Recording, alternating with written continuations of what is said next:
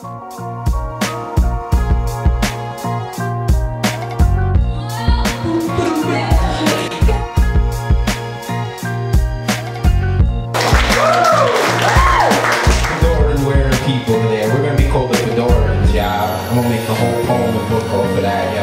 it up to the Fedorans! Power to the Fedoran people! Take that, white man! Just to correct the record here. That hat was a fedora, and our friend here is wearing a stingy brim pork. Old goats like crop of scraggly meal. Break my heart, design, make my sense of self.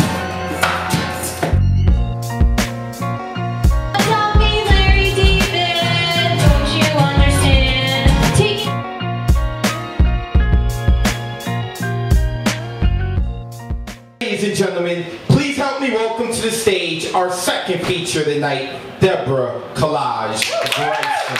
Make some noise as she comes to the mic.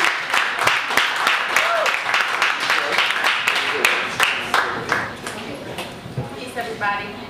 Peace. Peace, everybody. Peace. Right. It's nice to be here. I just want to thank Mike and Mark for having me here tonight. It's awesome to be here. So thank you for having me. Thank you for coming. I'll get into the book.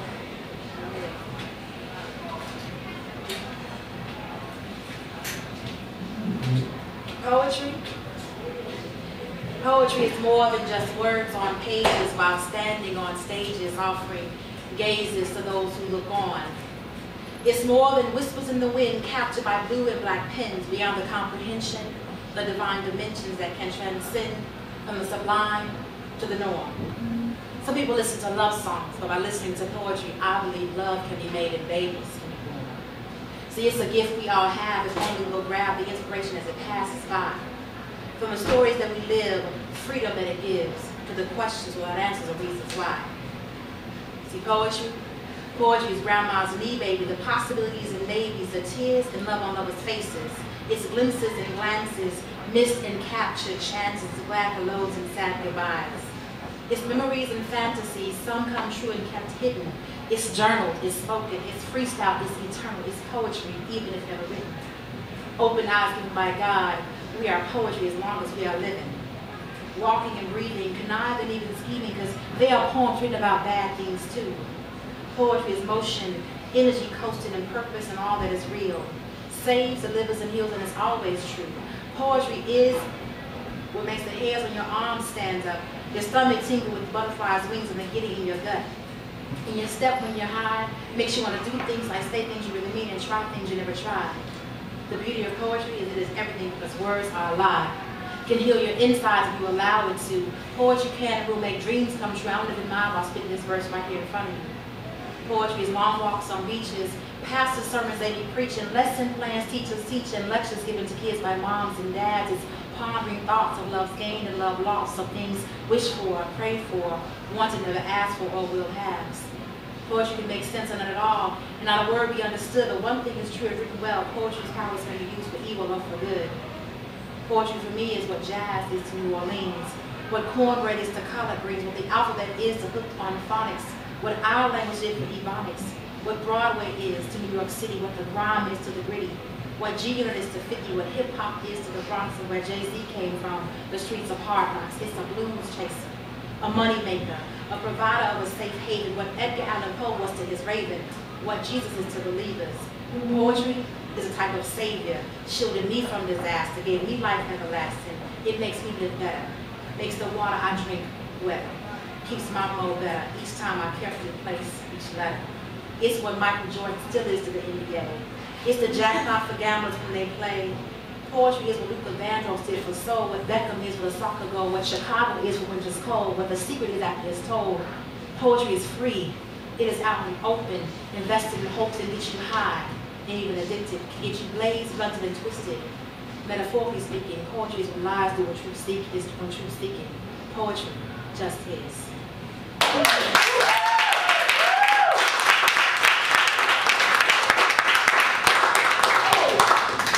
So Love Supreme, as we all know, or hopefully, is the John Coltrane classic, his definitive work.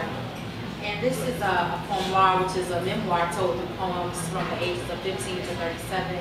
So like his album, this book is in sections, teenage love, 21 and older, and 30-something.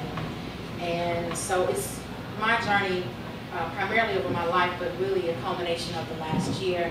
Last October, I was diagnosed with rheumatoid arthritis. And I don't know if anyone of you knows what that is, but it's when your immune system sort of turns on itself, and yeah, I'll leave it at that.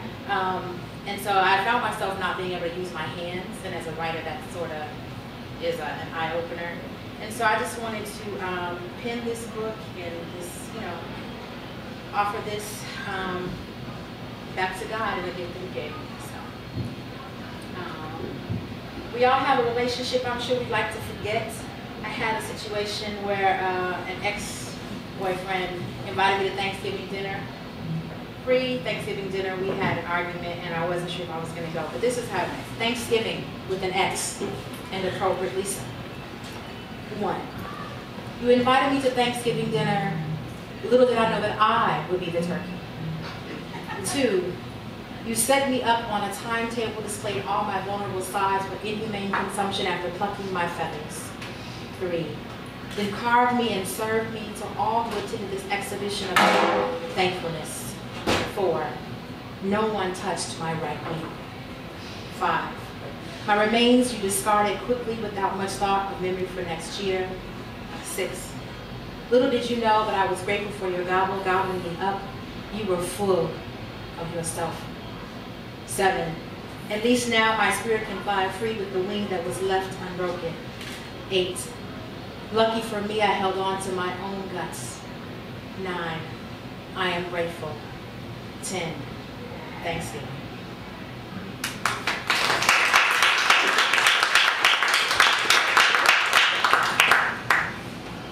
Haiku for what may come. Last night I made love to words that reminded me we already had. Haiku for poetry. Ink is to words as friends are bound to their lovers. I to poetry.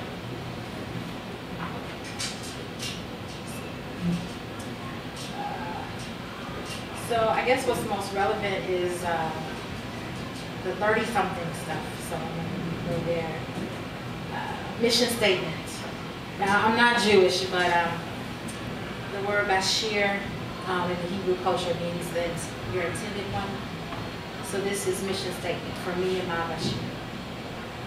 I will be the kind of wife that my husband talks about in honor and celebration of when I'm not in the room. Will be the kind of wife that stands across that same room who honors and celebrates her husband with one over-the-shoulder glance. That what is unspoken between us becomes our mantra, our soliloquy, our dialogue turned monologue, our opus, our purpose, to do what ribs and rib cages do, come together as one and stay that way.